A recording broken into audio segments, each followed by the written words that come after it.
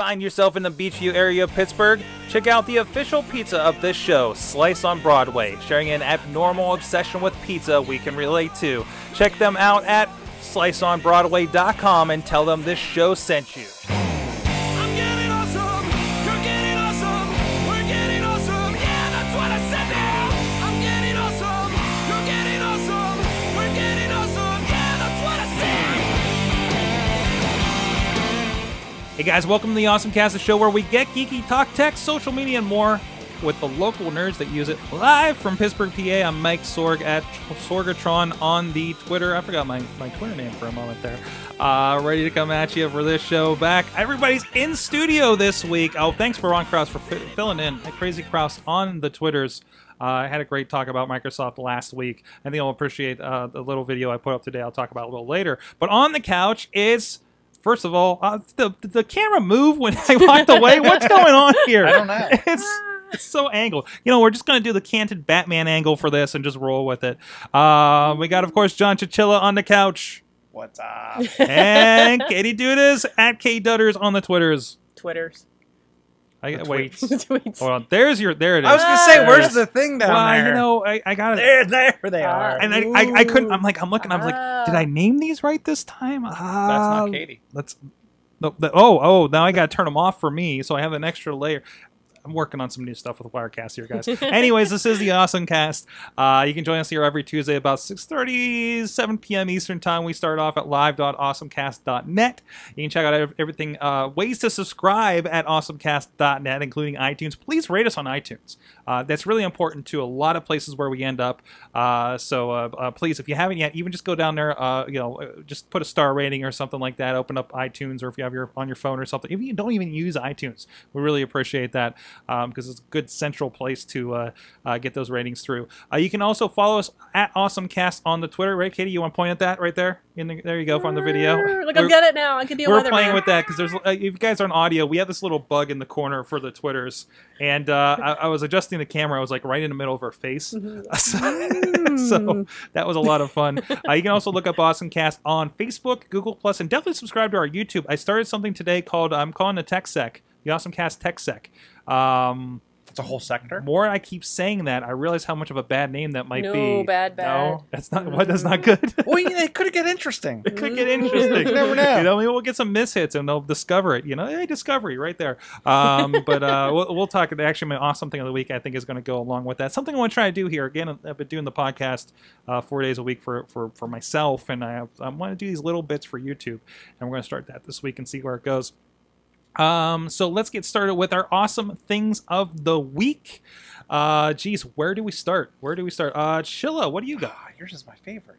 What? Mine? Yours You want is to start my with mine? favorite. I could do mine. I want to start with yours. Okay, we'll start with mine. Because I was going to pick yours.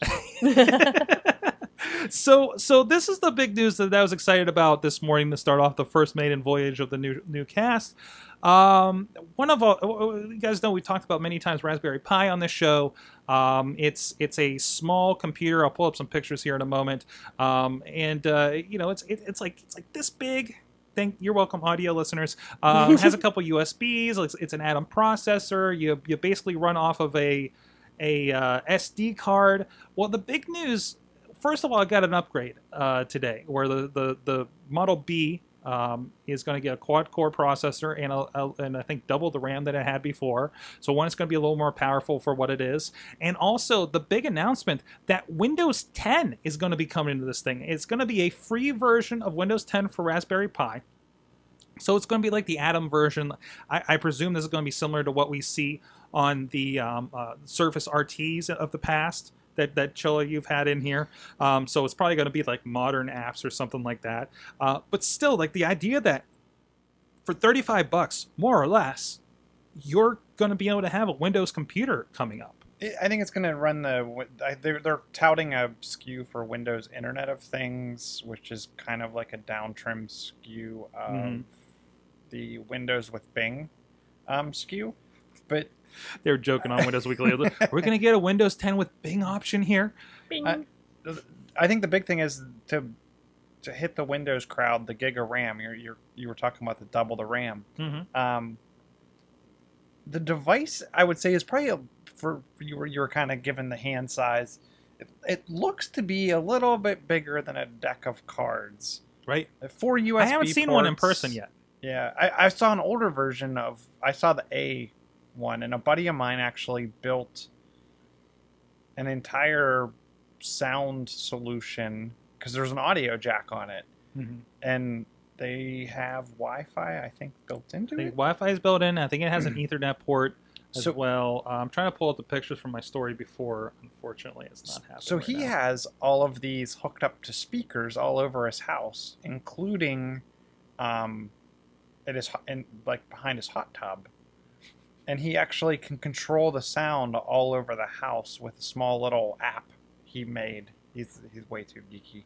But a small little app he Jeez, made. taking it to a whole different level here. Well, imagine Sonos, but instead of the speakers costing $200-$300 a piece, you could reuse any speakers you have in your house in this $35 little piece of equipment. I wonder if if this is the beginning of the Windows is gonna make a comeback because it's gonna run on every dongle and stick that you can buy, or this deck of cards size device. Mm-hmm. To your point, I mean, we talked about the Intel device that's just in the almost like the Chromecast form factor at the $175 price point. Now you have that price point down to $35. It's on. Yeah, par this kind of with killed that Chromecast. idea, and it's going to be a little more to it. Like to me, and I, this was kind of some conversation I had on the TechSec video today. Was I'm kind of wondering, can am I going to be able to get Skype on this? Am I going to get Google Hangout? But it's going to have to be an ARM modern version of both of those. Skype, at least we know, is in there. Maybe I'll have to convert back to Skype for some of these things. And my idea of what I could do with this, and we kind of investigated this earlier about can we get a Skype on Raspberry Pi, and there was some Linux kind of modifications for something like that. But what I'm thinking about, if I can get decent Linux on there that'll run, like, can't you get Ubuntu on it or something like that? I'm sure. Oh yeah, you can definitely load Ubuntu. I can do Google Hangouts there. Mm-hmm. It's got a video out, so a little bit of findangling here in the studio. Like I could get something, but even that, like Media Server, Basic Sickness does the theme for our wrestling shows. I was talking with him on Twitter today, and he was just like, "Dude, Media Center." I'm like, "Yeah, I'm a media computer. Just hook up to the back of your TV." Think about like how people are buying Apple TVs. Clinging that, like velcroing that thing to the back of their HDTV that they're hanging on the wall, and now that's just attached them to everything else. I mean, granted, when you get these things, I finally got the pictures. Sorry, this is taking forever to load. You get this thing, and it's a bare computer. You're going to have to do something else with this. It's a bare. This computer is one circuit board with all this stuff attached. It's saying that it's running an SD card, so if you're going to have media, I mean, it's going to be a hard drive attached, but still. I thought they came in a 256 and 512 meg on board, and then everything else was expandable. But yeah, I mean, this one is using micro SD. I think the old one used SD. But think about it. I mean, you throw a 64 gig card in there, and you got plenty of onboard space for plenty of media and anything. For anyone who travels, think about taking this with you and just plugging it into the TV at the hotel. And you have, I'm sure, I've heard of people having like infrared controllers for them and stuff like that are USB based. I love the bulkiest thing on there is the Ethernet port. Like that's the thing that's like, man, that takes up a lot of space on there, Like if it went Wi-Fi only, but you can't have just Wi-Fi only. You have to have some kind of connection as a backup. But I would think that so my argument to that would be, so you could put in 2 USB ports for the size of the Ethernet port. So we get 6 USBs? Put 6 USBs on there and let someone use a USB to Ethernet connector. I mean, why not? Hey, it works for Apple, right? Yeah. As I'm sitting here with a MacBook that has a dongle so I can get Ethernet down here so we can do streaming and stuff. I keep losing it every week because I just leave it down here now. I have such a dongle problem. You lost your dongle. Hashtag dongle problem. Yes, exactly.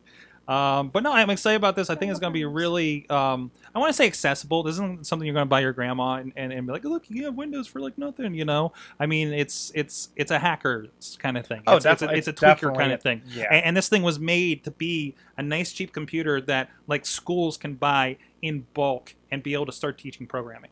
You know, I mean, it was very like, I think they have a version of their own kind of Linux OS for this, I believe. Like a Pi OS or something. But other than that, I mean, there's plenty of modifications for different kinds that you can put on here. Like we mentioned, Ubuntu, stuff like that. It's a very, very undersized, overpowered kind of thing from the sounds of it. So, I mean, you're not going to be playing, you know, video games on this thing. You're not going to be playing Bioshock on this thing. But, I mean, you're going to get some computing done. But, you know what? I'd wonder how bad would the Xbox, the Windows 10 Xbox streaming work, or a Steam or some kind of streaming service. I mean, I know a buddy of mine's running the NVIDIA Shield. I mean, who says it can't be a video game machine, but it's just streaming its source content from somewhere else? Right, and how much of that device is like, well, it's a screen and a controller and all that. It's not just the computing power that's you know, sized down, you know. So, by the way, I think it's going to be fun and see what that's going to be like. And when Windows 10 comes out, I'm going to be looking at this, going to be looking at HoloLens. I'm going to say, you know, hey, what can we do with this stuff? You know, and actually with this more powerful version that just came out, Raspberry Pi, I'm thinking just, you know, throw Ubuntu on it, see what we can do with it now, you know, for a little bit of experimentation. That's like, I'm looking at getting our webcam. I'm like, that's the same price. You know, there's the ones we're using in here, you know. I'll tell you what, if you check out Amazon too, and there's a bunch of different sites. I think even people on Etsy make enclosures for the thing. They do. There's so many cool looking ones that are retro. I've seen ones that look like old Nintendo cartridges. I've seen all kinds of different Raspberry Pi cases. If I can jump ahead in our notes here, guys, I kind of want to stay on the Raspberry Pi kind of idea. Katie, your brother actually responded to the video I put up today about this, and he says one of the things you can do with Raspberry Pi, he gives me a link here, just to note, this is a local Yinzer, Ryan Bates, and he was featured on LGR, which is looks like a video game series on YouTube. So he's taken, it looks like he's taken Raspberry Pis here, and he's making like mini arcade cabinets so you can run, you know, you can run your games. You know, some sweet little like tabletop ones, like we've seen, you know, little ones that you stick an iPad in these days, right? But that's mostly always, and there's the Raspberry Pis. He's doing whatever modification to get that on there. It looks like he's adding another board to it. Probably an interface for RPI Arcade Button Shield. So that's actually the button interface for the controllers we're seeing there in this picture. And that's it. You know, it's just interfaces. I wonder what he's using for a monitor. So you actually like buy a full kit. It's a 9-inch LCD. You buy a full kit and you put it together, and that's it. There's all the pieces right there. You know, that's cool. That's real cool. I used to investigate MAME cabinets. You know, like what does it take to make my own cabinet? Like for a while, I would sit there with my dad, you know, saying, okay, can we really build this? You know, and getting the plywood and cutting it out. I'm not handy enough to get into that kind of stuff. So, but I want one of these. I know. I kind of want one too now. So, you know, have a little desktop. And I imagine it's just running MAME on Linux or something like that too. So, well, and that's where I think if you look at like all the different, because MAME's primarily the arcade game emulator, right? Right. So then you have like the Sega Genesis and the Super Nintendo and all kinds of different stuff. Well, heck, you can do those in a browser on the Internet Archive now. Right. So I mean, you could, when you think about a quad core, 900 megahertz. Is that right? Is it 900 megahertz? Getting my gigahertz and megahertz is cross. But anyway, the speed there. I mean, you're running way faster than the PS1 was. That's right. When you think about all those older video game consoles, think of the maximum average game on a PlayStation 1 was probably 600 meg based on the fact that it used a CD-ROM. And so you start there and then work your way backwards. I mean, you're talking, you could probably on a 64 gig SD card, you could have every game from every game system from the PlayStation 1 and back. The phone, the iPhone. How many times I'm astonished when I'm playing a game that's at least PS2. You know, how many of those things have they ported? Grand Theft Auto 3 through San Andreas are on these things and look better on my phone. Ridiculous.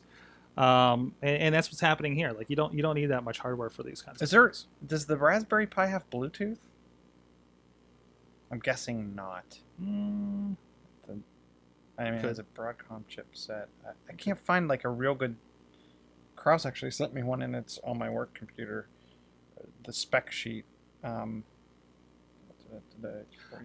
anyways, thanks Patrick Dudas for what's his Twitter? Is it P Dutters? Yeah. P Dutters on the Twitters. If you want to go hit him up. Thanks for sharing that with us. And that's a Pittsburgher. Oh, and you can check that out at retrobuiltgames.com for those kits and everything else he's offering over there. So real awesome. So Chilla, can we talk about your thing now? We can talk about my thing. Okay. My thing's not as cool as your thing. Okay. So my thing is actually an app, and it's called Screenflow. And I didn't even realize, so Telestream makes Screenflow, And which they make is Wirecast. I'm very familiar with Telestream.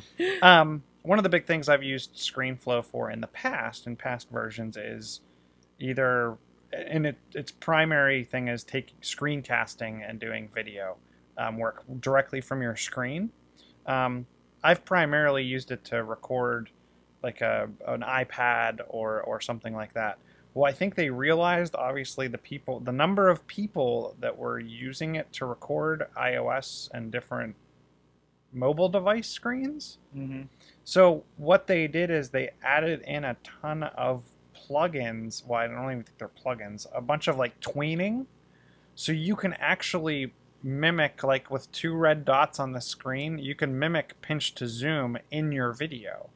Because one of the issues that I've had is I've created video for work, and the one main video I've created for work shows an iPhone screen, and imagine like your phone menu down at the bottom where you have dial pad contacts and everything like that, and you have to drag across the bottom of the screen.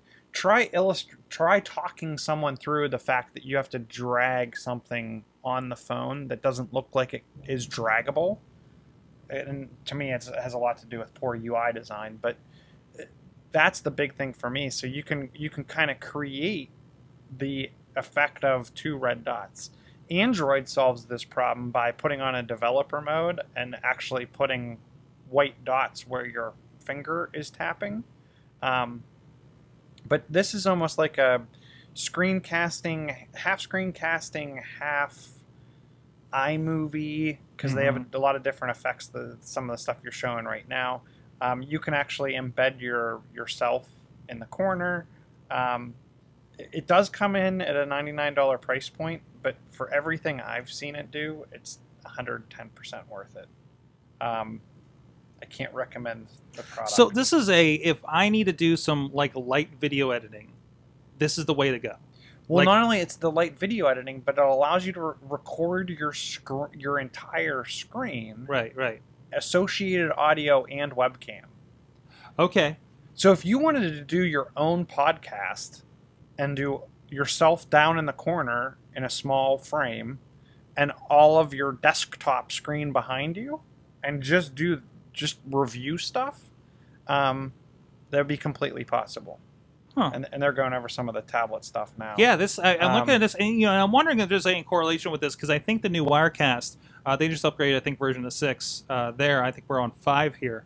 And we needed to upgrade because of the versions. Like, they weren't going to support the version of Mac that we were using. We're, of course, on Windows now. I'd rather be on that most recent one. They were doing a lot with connecting with iPhones. Like, I think you can stream maybe from an iPhone there, and they have Twitter integration. It's not enough for me to justify the upgrade just yet with what we do. But I think that's their, like, I think there's a general Telestream is reaching out to all those things. Mm-hmm. You know, if you go to the main page there from the link, and in the center where it has the bar Screenflow, what's new features, if you go to features and scroll down, the record everything section, the third one down, new iOS recordings, one of the things is touch callouts that they talk about in there. So that video actually shows where you can pick your desktop, you can pick your video, you can actually record the screen right from your iPhone, and then it shows the red dots and the pinch to zoom kind of panel. Is it? I see iOS. I'm having a hard time reading it from here. And see the callouts section. Okay, I see. So click on that callouts and kind of let that video play through, and that's where I'm talking about. Where once you get past their intro, the ability to show someone where you're tapping, right? It to me is invaluable for showing demos, and where I think this is really going to come to play. They actually, or are we going to see this get what we call Sherlocked, and Apple's going to take it and incorporate it? I'm amazed that something like this isn't already in Apple development tools. Because one of the things is that Apple added the ability to put video in the App Store to show off your app. Right. And you can do, and so to help with that, they gave you in QuickTime for free, they gave you the ability to record the screen tethered. Now this goes above and beyond that. It says, okay, not only do we do a screen recording, but we can add you, and we can add where you're tapping, and we can add all this other information. I just think for any kind of tutorial, any kind of you're trying to show somebody something and they're just not grasping it. Like, not just that. Like, I am seriously considering recommending this for people that would need a little more serious than iMovie editor. Right. You know, like it looks like a pretty nice interface for something like that. So awesome. Telestream.net/Screenflow, I think, is your starting point here, but generally Telestream.net. And also that's where we have Wirecast, which is the software we use here for what we're doing, the switches and the graphics and this thing and that thing and this desktop presenter and everything. A lot of really cool products over there. Flip for Mac, if you've ever been sent a WMV that you were like, why the hell can't I play this on my Mac? You're familiar with these guys. So yeah, but geez, we've been downloading that for years on the old, because everything was we had to convert to WMV on Macs so they could use them in the plans. Back in the day. Back in the day, because that's what they were doing. Hey, I was still developing CD-ROMs on Windows 98 machines in 2010. I think it was still Windows 98 when I left in 2011. Anyways, Nutters, what do you got this week? First of all, hi, Wheels.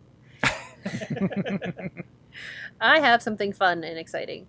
I'm not sure. I was not familiar with this at all. There's a Lego renting company. It's like a share play out in California. It's called Pley, Pley. And what they're doing now is a Pleyworld where you take... Well, essentially, let me explain Pley first. You can rent essentially whole Lego kits, including some of the architecture kits. They take them in... It's like I think it's $9.99 a month. And you rent this kit for a month, and then you send it back, and then they sanitize it, and then you can rent another kit. So every month, it's a very cool Lego sharing system. Because there's a lot of times where you want to buy a set, but then what do you do with it when you're done? Especially when you're our age. Has this been? Did we talk about this before? Like, I feel like there was something like this, but it wasn't just Legos. Like, it was a general toys one. Yeah, there was a different one before. Okay, so this is just Legos. This is just Legos. Okay, and now they've developed this thing called Pleyworld, where you can take your own Lego designs, upload a photo, and if you get 5,000 likes on it, they'll create this one for you, and other people will be able to make the same set. They'll make the kit with the Legos and like a step-by-step instruction book for your own designs. So there's a whole bunch of different designs on there. So you can kind of be a master builder with Legos without having to actually be a master builder, which is really, really cool. And I guess that's really a fun set. Pley makes and rents your design. Wow. Mm-hmm. So it's like, it seems very Lego Maker. They're very friendly with Lego. Mm-hmm. Pley is very they don't have any sort of thing to do with Lego, but Lego and them are very friendly, and they kind of like the idea. And then plus, you figure Lego probably gets a lot of ideas off this too. Yeah. I mean, you have a whole board essentially of all these ideas that they may not have thought of. I mean, there's all kinds of stuff in that Pleyworld. It's like open sourcing Legos. Mm-hmm. It's awesome. So that's Pley. So how many? So it's $10 a month. Mm-hmm. How many times can I ship back and forth throughout the month? Is it like Netflix, so you can do as like much Netflix, as you want? You can do it as much as you want? I mean, if you look at the kits, there's like 250 sets. There's some serious. How about the things Millennium Falcon? Yeah, because what do you? I mean, But you're like you get it, you build it, and you send it back, right? Mhm. Like that's the general idea. Mhm. It's interesting. Well, the interesting thing is, you really want to play it. Lost a piece, we won't charge. So off of every kit, take one piece and then ship it back, and you can have your own whole Lego world. They have of Psylocke from the stolen X-Men. pieces. Wow. because they have a percent. They figure out a percentage of each. There's a kit that you can DeLorean? lose. Yeah. I guess there's some of the architecture ones too. Those. This is crazy. Viper class Defender. Where- This is some. Yeah, these are Sorg's looking at all the ones that people. There's have an sent in, Annie. submitted. There's a little orphan Annie one. You could submit pretty much anything to this. And they did a real cool thing. If you went to, I think it was on My Play, for Groundhog's Day, they made a little stop motion groundhog out of Lego that popped up from the ground and saw a shadow. Oh, their page is like a Pinterest page, and it's just gonna go forever. Uh-huh. There's a blender. Yeah. There's a KitchenAid branded blender in this thing. Is it Wi-Fi enabled? I hope so. Yeah, got a little bit of Mindstorm in there, right? Is there Mindstorm in this? I didn't see it. Well, I had to stop myself. You kind of have to, right? Because it keeps going and it's awesome. So So wow. if your dream is to be a Lego master builder and you just can't quite swing it. That's awesome. You Because can I mean, submit that's here. always been the worry for me. You know, we had this conversation about how you get the set right, Mhm. and you can't like even this is you're getting the set and you get to put together the set. You get to follow the instructions. But I love that they're like, well, what can you make? You know, and that's pretty cool. That's really cool. So that's Pleyworld.com, Pley world.com, and of course the general service is so Play.com is just the service, and the Play World is the this is what everybody's made. Yeah, the Pleyworld is Okay. is what people have made. Oh, I and thought submitted. I thought I was looking at the catalog No. of things. I'm confusing the sites now. No, the Play one, Pley. Yeah. That's the one with all the different. I mean, there's Star Wars branded. So this is where I go in and I can look at the sets that they have, Mhm. and I can see what's which is going also great for parents because you're spending Lego kits are $20, $30, $40 Oh, depending on yeah. what you're looking Mhm. at. Well, and kids only play for I it think for in how long? general, like I like the idea of the toy one, you know, because it's like, well, the kids are going to play it for a couple years. We're getting in this interesting thing where you don't own things. Nobody Mhm. wants to own things and amass things, you know, Mhm. and become, you know, it keeps people from becoming pack rats for one Mm-hmm. thing. Something I battle with. I got my He-Man toys in the closet over there, you know. I still have all my Star Wars stuff up in the attic. Yeah, exactly. And it's like, well, you know, that's not bad, but it's still like you don't need to keep everything. Well, you and I know? think environmentally wise, this is a great idea. I love anything that's a share because That's right. Because how many of this stuff, how much of this stuff ends up in the trash? Mhm. Like, don't go back to Goodwill. Don't go to Toys for Tots, or you can't even take Toys for Tots actually. Like, how many Legos are in landfills right now after all these years? You know, Mom threw out all the comic books. You know, you know those kinds of stories, and I think that's really great. I think it's a really great workaround for that kind of stuff. So, Play.com and Pleyworld.com. Go check it out. It's awesome. So I just have one question. So if I go and get a Play membership, I guess you are getting like 200 and some pieces. Some of the kits are bigger. I'm just thinking, how easy is it to take? Because I remember having Legos, right? And you had I had 4 different kits, and then you could kind of mix and match, and you could do all this extra Right. stuff. If you're renting one kit at a time, how much can you really rebuild to then submit back to Pleyworld to try to get them to build or to offer your product? I think it's more of what you have at home. What you have at home, Yeah. and then okay. And then maybe not necessarily incorporating the sets in, but Right. more just the separate. Now I want to go get Legos. I know. Sorry, I didn't mean to detract. That's all right. Awesome. And with that, app of the week, Katie. Hi, it's me again. Yes. I believe is Stand Up. Raid- And Yes. Stand Up. Sorry, I was like, RaidSquare.com/standup. most of us work around on our computer all day long and on our butts all day long, Mm-hmm. and I forget to get up and move. And I went through a ton of apps the last couple of days trying to find something that reminded me to get up and move. And there's a lot of exercise, there's a lot of yoga stretching, there's a lot of different apps with a lot of different things built into it. I like stand up. It's very basic. It's you set it from a certain time. Like if you can set it to, if you work 9 to 5, 8 to 6, whatever your schedule is, you can set this time range and it'll remind you every 25, whatever increment 5 up to, I think like an hour and a half, 2 hours, whatever you'd like. Yeah, it was 2 hours, where it will tell you to stand up. And just says, it gives you either your own prepared message, like mine says, get your butt up, or... I love the wording on this. So there's a button, so it pops up, the screen I'm showing on here, it says time to stand up, and you have a button that says, okay, I'm up, or can't right now, and then it says, I'm at lunch or something, don't bug me for, and it has some minute intervals and the rest of the day. So like they've kind of thought about things a little bit. It's also GPS enabled.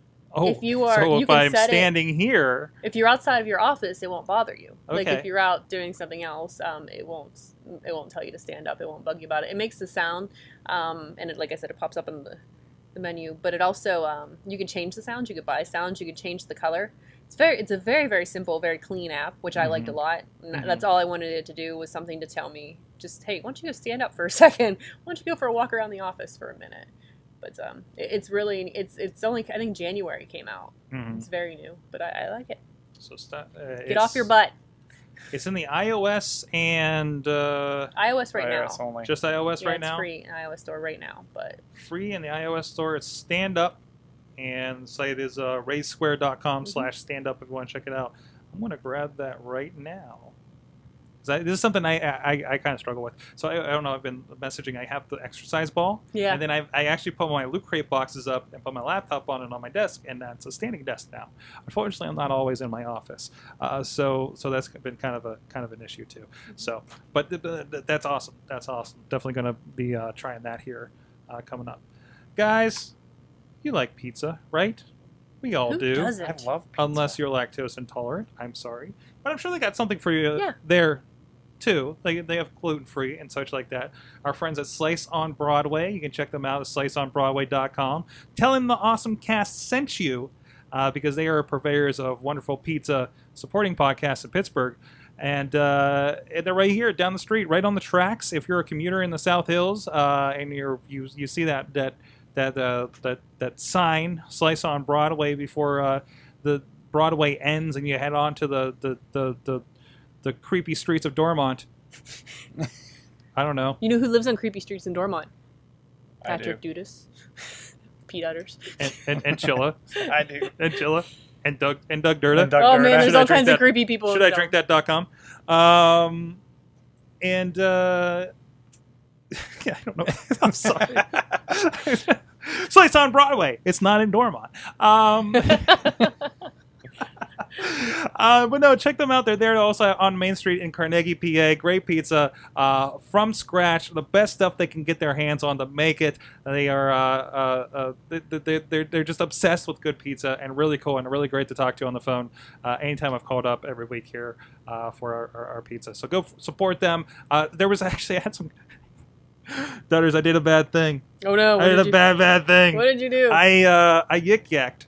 Yes. I've been participating in YikYak, and we're poking at this. Like, we're trying to figure out, what do you do with this, right? Mm-hmm. Especially if you're trying to promote something or something. So I just started talking about pizza. And I mentioned Slice on Broadway. And I gave somebody the hot tip to ask for the Gonzo pizza. And then somebody responded, like, that's the best one and everything. And there was somebody randomly that says meat is evil and Jesus didn't eat meat or something like that. I'm really going to get my butt kicked for this one. Oh, no. But you know that person. Why? And it wasn't me. But that person also thought you were somebody else. But we're just having fun with it, you know? Yeah, so this is what's happening on YikYak. If you are friends with us, we will pick you out and we will attack your posts because we are a secret army of I think it's responded good for him, you know? I actually used it to try to crowdsource. Amazing. I was in an airport and I couldn't find a coffee shop. Yeah. So I was, It's perfect, right? So yeah, and actually I got a bunch of responses back. Like, go to this, like, concourse, or go here, go there. Wow. Like, so I actually used it to crowdsource and try to find information. And sometimes you don't Based want to on be where I was like, at. hey, I'm looking for such and such in the city and looking like an idiot on Twitter, you know? Yeah. So it's an anonymous, it's like, seriously, guys, where's the sex toy shop? You know, or something like that. You'll get a legit answer, you know. But this is not a Slice on Broadway commercial anymore. I just want to make that clear. We moved away from that. But no, people were talking about that, and I think, like, were you all of the responses? No, I was not any of the responses. I heard about the responses, and this is just amazing because now neither person that was involved with that. Oh, wow. This is awesome. Yeah, we're gonna find all kinds of uses. But it was interesting because it's like, what do you do with that? You know, like everybody talks about Chipotle on there, there's a lot of talk of Chipotle, which makes me wonder if that's planted or not, or if people are seriously just talking about Chipotle too. But if you're smart as a marketer, and even you can just when you jump and peek into place. I'm sorry, we're completely going on. This is YikYak Cast now. When you jump and peek in at like Disney World or something, can you respond to people in Disney World, so you're blocked out from there geographically. You can just look around. Yeah. So, and I noticed you you can look but don't touch. You had an experience this week. Yeah, my YikYak experience. There was always the question of whether YikYak it is truly anonymous and it's truly just GPS based. And I have, oh my gosh, my Yak Karma is almost 700, which is nowhere near as good as a lot of my friends who hit thousands. But I was at home and I picked up YikYak and it was like, you are too close to a school, you have to be 18 or over. And it blocked me from participating in YikYak at all. That's how it, I'm near an elementary school up there. So they thought I was in. So you can't do it at home. Well, I had certain parts of the house. If I just take a few steps back, I'm okay. It's really weird. So the GPS is weird on phones. Like sometimes it'll bounce you. You know, a little bit, especially where you are up in the hill and all those houses. I'm sure it does it all the time. Yeah, I want to be like, can you look at my Yak Karma? Really, I'm an adult. But yeah, I thought I was too close to the school, so I was underage, and it blocked me from. Well, it's also like you could be near a school using YikYak to do stuff. You know, I mean that's understandable, I think, and it really is kind of aimed at college. College YikYak has followed like half of our accounts. Like not this, like I'm sure they followed this one too, but not ones that we have been talking about YikYak on, which is really interesting. I'm like, listen, no, we're over here talking about YikYak. Yeah. It's weird. And I apologize. Is there an Android version of YikYak? Yes. So what would be interesting is on Android, if you go into the About this device in settings, and you go down, and you tap 10 times on the OS version, I think it's the OS version number, on the number on Android, it unhides the developer menu. And I think one of the developer menus allows you to actually change your GPS information on the device itself. So you could YikYak anywhere. I wonder if that would break it. Like, I wonder if it would just kind of stop working at that point. I don't know. Because I feel like it was like, I don't know where you're at. But no, what it is it overrides the device's GPS and allows you to mimic the GPS of anywhere. It wouldn't even coordinates. See. It wouldn't even see at that point. It would It should see your wherever you tell it you are. Huh. I'm gonna try this at home. I don't have an Android. We're gonna hack the YikYak. Oh, I love what's this. I love this. So go into settings. Okay. All right, you play with that. Well, let's talk about drones a little bit. Of course, there's a little bit of drone news, national security drone news last week when a drunken government employee drove a drone into the White House lawn, which has raised a whole ton of questions about what they can do with it. But this has been one solution. So, some of the manufacturers have GPS in the drones, and a few of them, I don't know why. What the heck? I click on this story, and I keep getting the stand-up app. I don't know what's going on here. Oh, there we go. But one of the drone makers is setting their GPS so it doesn't work in the downtown area of Washington, D.C., which is an interesting solution. Those guys are still working on the YikYak thing. Sorry. Going away We found the allow mock locations, but I don't know how to actually then set the location. Probably because it's a Samsung. We found the debug menu. Yeah. Which I didn't realize that was. I thought that was a Samsung thing, and it's actually all Android devices now. But anyway, sorry. Go back to your drone. Go back to the drones. Anyways, the drones. Send in the drones. So they're updating. Jeez. They're updating the firmware so that they can't fly. Like the drone will basically just shut down if it's in near the White House or something like that. Do you think that'll actually work? I think it's just going to get hacked and they're going to turn it off, to be honest. If somebody really wants to. Or they'll just buy a drone that doesn't have this.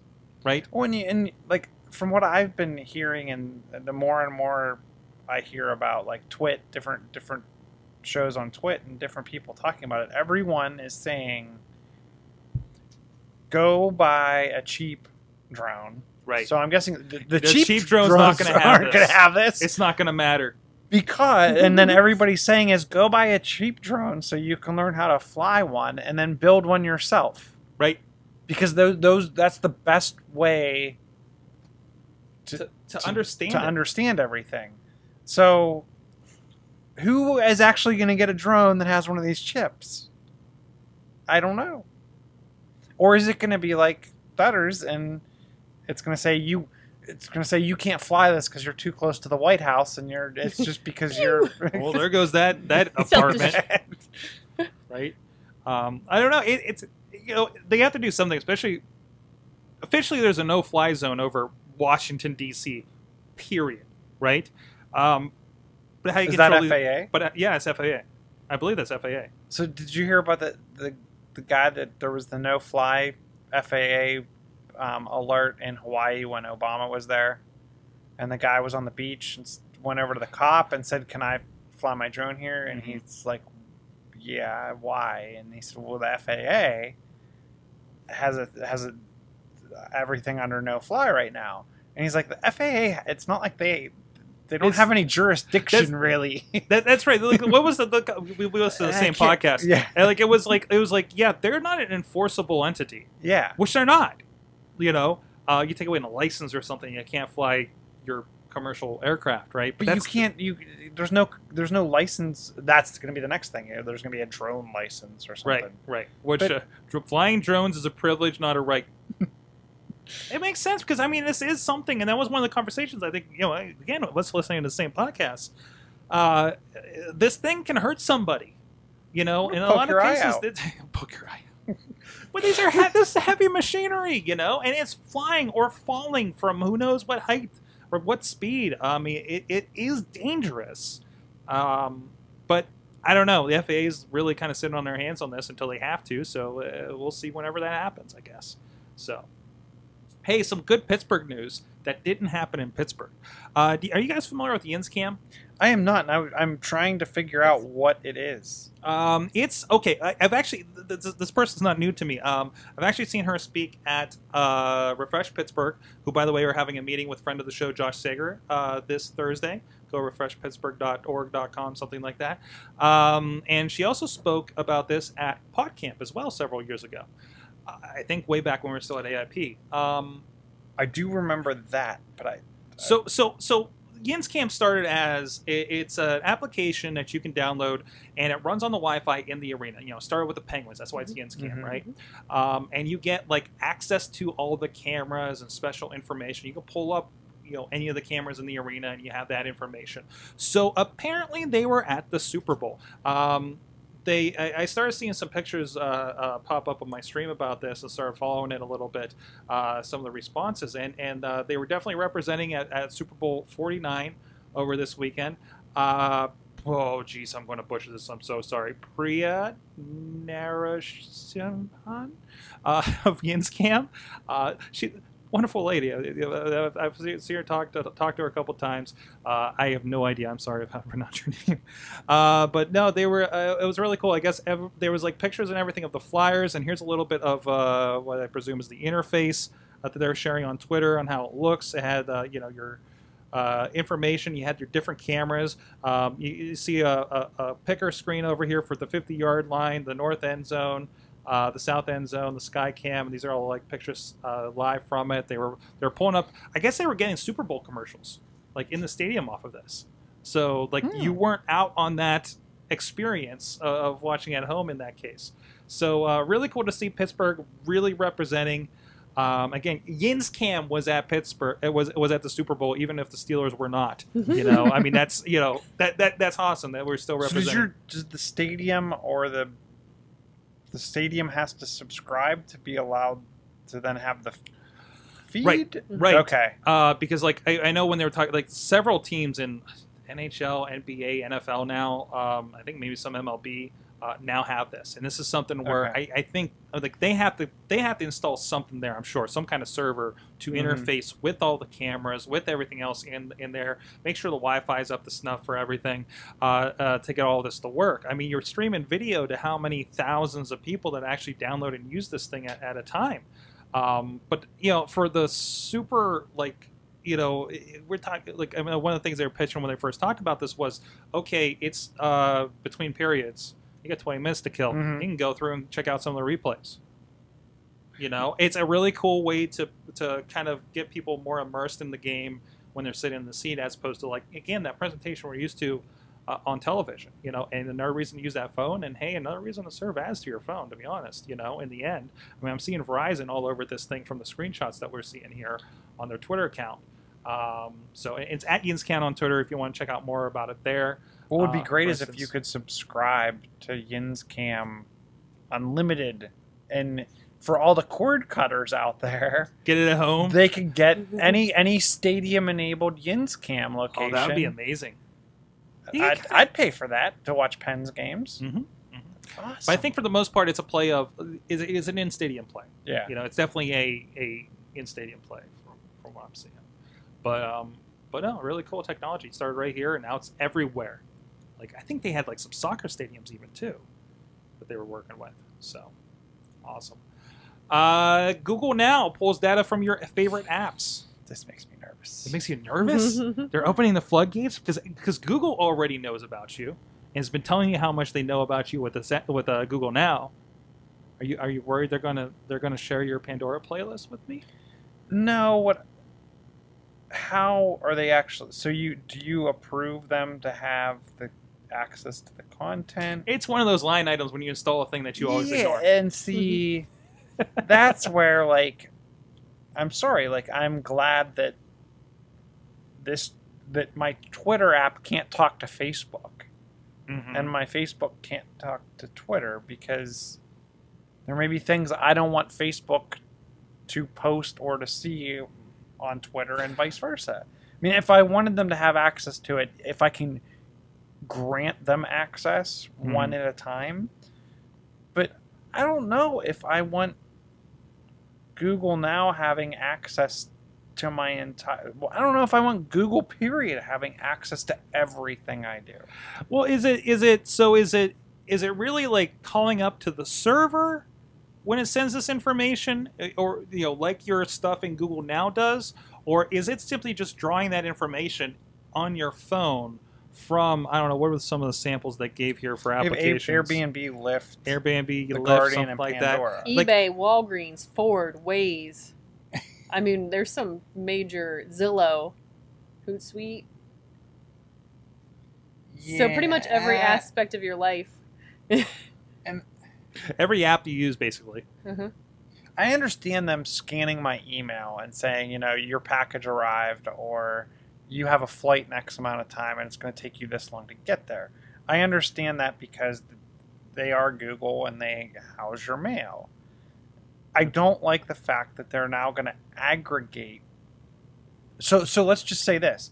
So let's say I use, and this is where I think they're going. Let's say I use my Gmail account only for my Google services, and all my other services are under some other email account. They're now, and because all the notifications would normally go to that email account, they're now privileged to scrape all that extra data. So the concept of it, if you wanted to segregate off so Google couldn't read that, guess what? Now they can. That's where you just open that up. I'm not 100%. And I gotta think like I think these apps are also the companies behind these apps are also concerned with that too. Where's the walled garden on that? Are they saying what was the one thing? There was an argument a few years ago where newspapers and magazines wanted the subscriber list from Apple subscriptions, and they weren't giving it to them. So what is the information sharing agreement here, right? What, because I can't imagine some of these, especially ones like Trip and the hotel ones and some of these orbits. There's already trouble about Google grazing some of the public information there, right? And do they really want to give up that customer information for Google to use for their purposes as well? Well, and do you want ads for every playlist that you have in Pandora? Like, do you want ads served up to you in Chrome based on your Pandora playlist on your mobile device? Well, don't we already do that? I mean, isn't that with like how many other services that cross-talk, and how many of those are based on what do I get ads from when I'm using when I see an iAd on my phone? What user information is going into that from other services, other apps? Do they get to see the other apps I use and be able to kind of direct? I don't know if they get a lot of that insight. But here, okay, so let's say this then. Do you want Chrome? Do you use Chrome all the time for everything? For the most part, yeah. Okay. See, I don't use Chrome for that reason.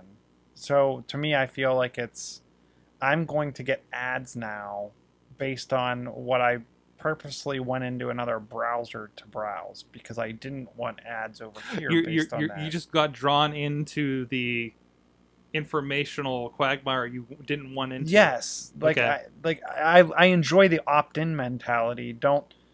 That's the interesting one, the Walgreens one. So yeah, Because then you're running into HIPAA.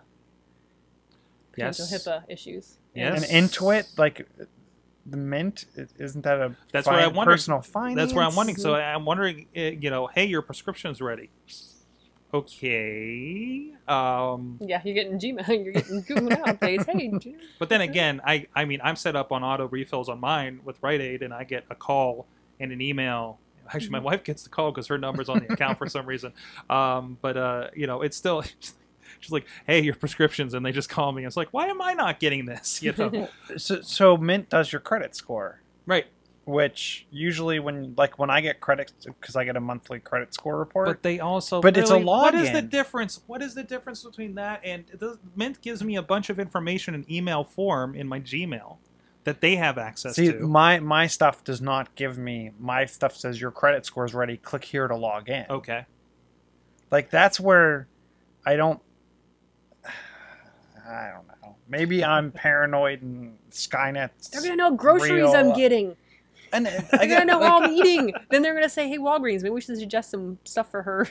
So I guess it gets to the point where if you wanted to do something privately, how do you do it now? If you don't, and here, Well, you don't use Google. For one thing. Just don't use Google. It's kind of my thing. It's like I want to be private. Why are you using Google in a free thing? You should pay for something that at least promises and gives the air of privacy. Let's be honest. What is actually not hackable these days? But to me, it's just way too. It starts going down that, like, if I really want to be safe from things, I need to throw my phone away and hide my money under my mattress. Right. I mean, that's like, do you want to be part of this world or don't you? And Not my bitcoins. It's your bitcoins. But no, there has to be some kind of wall there, and we'll probably learn about that. And considering how many partners they have, they can't be just giving up all this information. I know where my family is. But I mean, you got look family at tree the- or something like that. Look Family at the degrees, locator. Look at the degrees Microsoft went to with Cortana and the localization of information on the device, and it Right. doesn't. It Well, Google doesn't worry about that. right. And that's another reason for you, Chilla, to pick Cortana and a Microsoft phone over a Google phone in your iPhone. Well, In the no, I long would rather run. have my iPhone than. Mhm. I mean, I would probably. I'm not going to lie. I mean, yes, I have an Android device, and yes, it has stuff that I use for work to test, Mhm. but it's not my daily driver, and that's quasi one of their reasons. Hey, tell me, hey, here's another local story. And I think one of you guys put this in here. Uber and CMU announced a strategic partnership in Advanced Technology Center. Yeah, trying to fight Google. I heard about this. Uber's like, I'll show up on your home turf and take your CMU people. Well, here's the other thing. Okay, first explain what they're doing here. Oh gosh, You just walked away from it. I just put the thing down. Well, basically, they're partnering to do automated cars. Yes, Right. it's all self-driving vehicles. Who's going to get there first? Yeah. And who's going to that's it. Pretty much good. And they're just trying to compete with Google, which is just interesting that Uber has made this much money. You know what makes it even more interesting? Mhm. Uber was financed by Google.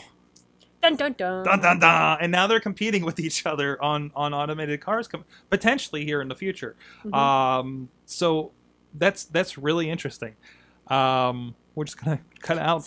It was interesting. Someone brought up the self-driving vehicles, how great of a city Pittsburgh would be for testing because of the hills and the roads, and everybody's gonna die. I don't know. No, this is not where you start for testing. Yeah, It was all sarcasm. We should but be the last ones they put it, because like if I it's thought gonna that's why they picked Nevada, because there was a bunch of desert. right, you're not going to like.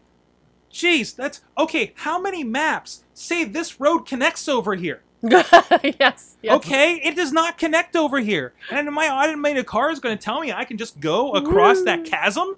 No, because I'm on a dead end road. Like the road I'm on, if you look up, my address is public, Pulaski Avenue in Beachview. Like you follow the road, and then sometimes it steps, and then sometimes it keeps going, and then it stops, and then it keeps going after like another road that's like below. Down the hill, you know, and then like it's a dead end at several points along, quote, the road.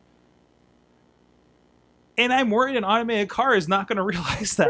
I mean, how many times in this city a street is really just steps? Like your neighborhood, especially Mount Washington. Yes. I had a friend that lived not off of Warrington a bit there, like towards your direction.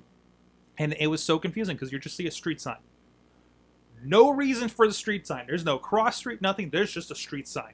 And you're like, what is this? And there's apparently steps over there, or there used to be, or something like that, or a walkway that had a name, you know? Yeah, I don't want automated cars to be here yet. Yeah, so this is a It's not bad happening. location for that. No. I mean, it'd be great to, you know, see what goes wrong, you know, but no. You got to be a nice flat, something without the difficulties that we have around here for certain. But CMU getting involved, that's awesome. Well, it was funny because I usually don't read the comments in these kind of articles because we all know about reading the comments. But someone brought up the point, they're like, I expect ads during the ride to reduce the cost and a Netflix like monthly fee. For the rides. Yeah. Yeah, it could be. Yeah. I was like, it's an interesting way. I always hear good things. I know some friends who use Uber and Lyft. I actually know, I forget what service he's on. Somebody that I work with is now a driver for one of the services. And he says it's pretty fantastic. Oh, he got dinged because he didn't have the holder for his phone yet. Because, you know, you can rate people on there. So, hey, we actually have, I want to see if I get these right. We actually have a submission for an awesome thing of the week from Alex Cars in the chat room. Our friend, speaking of California, I'm sure he's run into, or maybe been running to buy a smart car or two. But he has some audio applications for the iPad and the iPhone. First of all, and here's what he's saying in the chat. This up here, but here's the first one: Auxy, AUXY.co, and just the Auxy is the app you can look up on the iPad. His awesome things of the week are Auxy and Keezy. Music making simplified, for instance. And I like this. I haven't really looked into this for a while, but yeah, it's a really quick kind of touch interface music making software. This is the iPad one. Is the Auxy? It looks like. Looks really cool. And the Keezy one, KEEZY.co, if you want to check that out. They have a couple. They got Keezy and they got Drummer. Play with music and make beats in second is the other one, and now I'm downloading it from the App Store. So check those out real quick from Alex Cars in the chat room. By the way, Wheel says he's been enjoying YikYak, and CalU students entertain him. I couldn't imagine what CalU would be like down there, man. Anyways, anything else we want to touch on before we get out of here? The last entry. So this is something that kind of resonated with me after talking to different family members over the holidays and different people saying, you know, my wireless isn't that great over. Oh, cool. Okay. Isn't that great in this section of the house, or I know I have a problem. And I've also myself had to set up like an extender for a client, for their big house. So this product's called I think it's called the Eero, I guess is the Eero, Mm-hmm. and it's pretty much a device that combines the function of a router, a range extender, and a repeater, all into a single device. And if you merely have two devices on the same network, they automatically figure out which one should be doing what, and then they kind of become that. So this is the explanation I got on this today from one of my news shows. Was you get this thing, you set it up, you connect it to your router or whatever, right? And you actually walk around with an iPhone app that measures your reception. Okay. And helps you pick where to put the second one, where to put the third one, or something like that. That's kind of nice. That's really nice. It starts at $130 for one of them, but I can't see much use in using just one. But you can get a 3-pack for $300. Mm-hmm. So you save a couple bucks. Which, there. I mean, I'm always touting Apple because their devices are so easy to configure and so easy to use. Well, go get 3 airports and try to do what this company's doing. Mm-hmm. Like, there's all kinds of extra settings that you need to know about on the Apple Airport to actually. Because what I did is I wanted the second device to repeat Wi-Fi, but I wanted it to grab it from the wired port off of another airport, and then I have another airport even further away that I want to wirelessly repeat the signal. So And that's not an easy. None of these tasks are easy. Apple devices are always really good. Is like I can do A, B, and good luck with C. Right. You know, and Wi-Fi is trouble enough to begin with. I'm looking at myself at trying to get something, get a wireless end in here. You know, it's just I have too many things on Wi-Fi's. You know, and I think the problem is I just need to split those on different. Like, let's put the TV. So then stuff you need over the 5 here. gigahertz, and you need the 2.4 gigahertz. I guess I frequency, do, don't I? Because they need to not interfere now. So that's what I started to do. That was an interesting conversation today on Cord Killers. Was the Cord Killers? Thanks for soon having our friend of Rambling Movie Minute on in a future episode. Oh, really? Yeah, we got started talking with them on Twitter this week. Malengo, or Malongo, as they've been calling him before they watched our show. But you know, they're kind of saying like they thought they had, like, because you know those guys have like, well, I have this, I have a Chromecast, I have a stick, I have the PlayStation, I have this, and realizing how much that was interfering and canceling each other out, and they were having problems. Mm-hmm. I'm wondering if that's some of my problem too, because I got, well, the Xbox is off most of the time, but I got the Chromecast and I got the Fire TV stick that are like, you know, right next to each other, kind of close enough. The ones on the side. Well, the other thing though is that obviously in that spectrum, you only have so much stuff that can pass through it at a single given point. Right, in time. and I think and then I'm sitting there trying to upload a YouTube video, 4 YouTube videos at a time on my laptop. It's like, we got to do something about this. So what I started doing was anything that I wanted to be like the highest priority, I put on the 5 gigahertz network. Mm-hmm. So like not even all my devices are on the 5 gigahertz network, only a subset of them are. And then the remaining devices and Carla's devices are on. I haven't even looked at gigahertz. I just have router down here. I have a router right here behind this computer.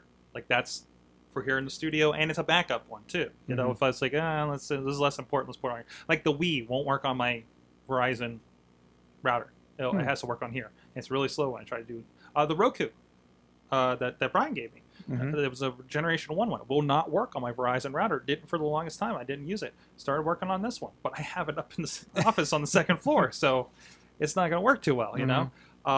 Thankfully, I have stacks of iPads apparently, but no, I think this device. This is in pre-order right now. If you want to check it out, and it's the Eros.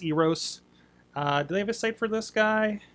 They do, because pre-orders are open. Where did that tab go? Everybody's talked about it, but they don't talk about where to get it. Oh, yeah, just EERO.com. That would make sense, wouldn't it? I guess. So go check that. I think that's a really cool solution for something like this. If it works as advertised and it's that easy to kind of set up, cool. You know, more great. That's the big thing for me, because that's the other thing is like people ask you about range extender, and it's, well, what's going to be the easiest to set up for you? So the first question is, well, what kind of wireless router do you have now? That's what I was wondering, because I was like, my first question is like, listen, I found these ones but I don't know what you have. I can't like, and well, again, I think they have the Verizon Action Tech, whatever, and it's like, I don't want to buy one of these, or tell you to buy one of these, or have you go to Best Buy and buy one, and for some reason it's not compatible. Work. And I mean, as it was, I had a heck of a time. I ended up having to plug the thing in instead of doing the Wi-Fi repeating in the long run. But I don't know. I want to touch on this one because I'm hoping you guys can explain it to me because I heard it and I didn't catch it. So Twitter is going to do third-party promoted tweets through Flipboard. Is that right? Yes. This is the first time they're venturing into third parties. So this is kind of open the floodgates. Because I think a lot of people do a lot of third-party Twitter instead of using the native because they don't want the promoted tweets. And now these promoted tweets will be everywhere. Okay. So you can't. It's essentially something for the advertisers. See, no. I've already been getting this because, oddly, the thing I pay for, Hootsuite, has had promoted tweets before even Twitter did. So this is... I bet you Twitter wasn't making money off of those third-party tweets. No, actually, I think I think it was I think it was they were like a pilot kind of for promoted tweets, which was really weird. So now I can't get away from it. Yeah, pretty much. Yeah. Not that I use TweetDeck and Hootsuite, and that's it anyway. So I'm used to it by now. But now Flipboard, you can't get away from it now, or anything like that. I always like Flipboard. I got away from it because I just thought, what is it? Jeez, I can't remember the one I use. It's right here. That replacement when Reader shut down. Feedly. I really think Feedly it's not as elegant on an iPad, but it mostly works as in it organizes things. I feel like Flipboard. I feel like we got in too early, right? Because we were trying to play around with it for the show too, and I feel like they're like, "Oh, you can make your own magazine." Oh, but it really doesn't work doing all that good, well. as in it comes on. Don't they come on like Samsung devices or something? Well, and that's where I think over time they released things to the public way too early that didn't work properly. Right. But now I think they've had enough time to kind of let those fully bake, and everything's working well for them. If you were just a Flipboard user that wanted it to curate for you based on a handful of sources, I think it was good. If you wanted to try to bend it to do your bidding for everything, I don't think it was, like I said, fully baked at the time, and I think it's come a long, long, long way, and I'm actually going to give it a second chance because might be the time for it. Yeah, because it wasn't ready for prime time for all the stuff they were touting a year ago or a year and a half ago. Hey, look, Eero is on my cover story. Flipboard is listening to us. You know what it is Google Now is listening to us, and they shipped off your information to Flipboard. Yep, there it is. There you go. All right, guys. Well, hey, there's a lot of stuff coming up. I have noticed, there's a WordPress meetup group that meets at Eden Park, I think over at Waterworks. You can check that out. Look up here, I'll pull up the information. But if you're interested in that, Thursday night this week, WordPress backups and security, Pittsburgh WordPress developers and designers. If I didn't have something else I wanted to attend, I kind of want to drop in, see what these WordPress guys are doing, But go check them out there. If you look up Pittsburgh meetup.com, you can find that group. It might be good for you. Refresh Pittsburgh, I mentioned them before, at Refresh Pit on Twitter. They had a presentation where our friend Josh Sager is actually, there's my notes, is actually, he's going to, I listened to, well, he's always a great guy to talk to about design and everything like that. I saw him teach when I was training at PTI for my adjunct stuff over there, and the dude is like the best design teacher I think out there. But he's going to be doing one on project management, and there's another speaker. I can't remember off the top of my head, but they're really good too. But they actually got delayed until this Thursday, so check that out. Refresh Pittsburgh. I think it's .com.org. And also Chilla. What's that? Where are we going on Thursday? Where are we going? Oh, I forgot to put that in there. Well, I don't think it's a public event, so. So we could be like, look what we're doing. So we're going to this event. There you go. We're way cooler than the rest of you guys. Carnegie Mellon's ETC, Entertainment Technology Center, down there in Technology Park. they're going to have somebody from Indiegogo talking about crowdfunding. And actually, the one of the founders of Indiegogo was on Triangulation Monday. Just listen to that today. Really good. Really good talk about crowdfunding, financial dealing, like reinventing the financial market and investing in everything from bottom up instead of top down.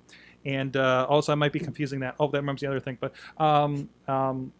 we're checking out, and we're going to be down there for that. I think that's in conjunction with the Pittsburgh Technology Council. Somehow we were allowed to sign up for our sign-ups or something. Am I a secret member or something? I don't know. But we're going to show up and see if they turn us away. But no, it'll be really cool. Check that out. Learn more about crowdfunding. I have a failed crowdfunding thing that I did. I'd love to learn how to fix that for next time. Actually, from what I heard from there, like on the Triangulation, like I'm kind of more interested in what their platform might do for people that don't already have an audience than what Kickstarter does. It sounds really intriguing, and I hope to learn more there on Thursday. What was the other thing I was going to say? Oh, the hardware store did not make it with all the snow and stuff last week, but they still had their event, Let's Start an Incubator. And if you go to the hardware store, Work Hard PGH is their Twitter. You can start there. Go get to their YouTube page, and they have the entire presentation from that. Once again, financial and business stuff that I don't understand, but it sounds really exciting. But I listened to that yesterday. Really cool that they're letting that video up there. And it looked like that place was full. So so they're getting a lot of people up there. Again, doing some really cool stuff up in Allentown. Samsung is going to announce something on March 1st. They're claiming there's a pretty looking picture on there. So we have the World Mobile Congress coming up towards the end of the month. Samsung, the picture on the announcement invite looks much like the edge of the Edge. If you're familiar with the Galaxy Note Edge or the Galaxy Edge, where it has like the touch panel along the side. Okay, that like curved screen thing going on. Yeah, on the one side. That's kind of how that's the line across the poster. So I'm awesome. sure we'll be. I'm guessing it's going to be the next Galaxy S6. Yeah, S6. So Katie may need to get a new phone soon. Yep, I'll rotate it. Oh, it'll be on the iPhone 7, I'm sure. Other things going on around the network. I had the fortune to talk about trolling in the internet and bullying and kind of how to deal with that with our friends over at Seclair. You can check that out at seclair.com or look up the Educational Grand Rounds on Twitter. I think it was like title was how to deal with trolling. Also, it's on the Sorgatron Media Master Feed. To subscribe to that on YouTube, so iTunes or Stitcher. Also, this week, like I said, I pitched or I launched today the Tech. What I call it, TechSec, which I'm kind of doing in the morning here, something different, to kind of, I don't know, just to do something, for a daily-ish kind of thing. I'm kind of deciding what to do, put that on the feed, but for right now, you can get that on YouTube. And Awesomecast is the username on there, so go subscribe to that, and you'll get all of those. Also on the Sorgatron Media Master Feed as well. Over at Sorgatron.com, well, that's not the right one. Where did I put it? There it is. The Good Morning podcast continues. I talked about workshopping some video today, as well as I have a SpongeBob movie review, if you're interested in that. Talked about some other video production we did over the last week, as I do, talking about my my recent resetting up of the Sighthound security camera, do-it-yourself kind of thing. I think I actually got a little bit of feedback on that. Was that you? Was that somebody else? I think somebody else hit me up about a camera they're using. So go check it out. That's at sorgatron.com. Chilla. I'm at Chilla on the Twitters. I don't even know what I'm. That's me. Woo! We're not here. I'm on. we're not up there. We're down here. I'm sorry, audio listeners. I'm so sorry. AJ, the rest of you. And Dutters, you're at K Dutters on the Twitters. Yes. Down there. Jeez. Up here.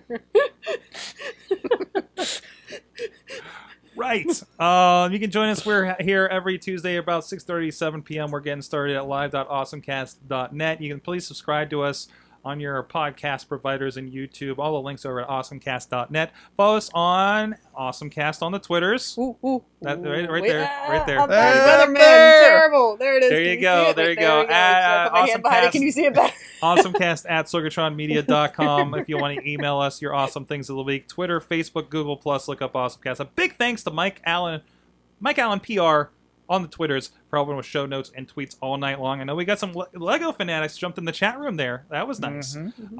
So with that, thank you to our awesome chat room. Of course, Alex Carr's Hot Wheels contributing, everybody else hanging out on there. You're our awesome audience. Have an awesome week.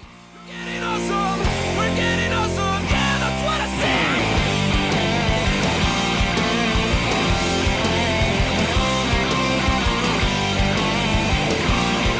This show is a member of the Sorgatron Media Podcast Network. Find out more at sorgatronmedia.com. You like professional wrestling? Want your discussions? No holds barred? Check out WrestlingMayhemShow.com for all the wrestling podcast flavor you can handle.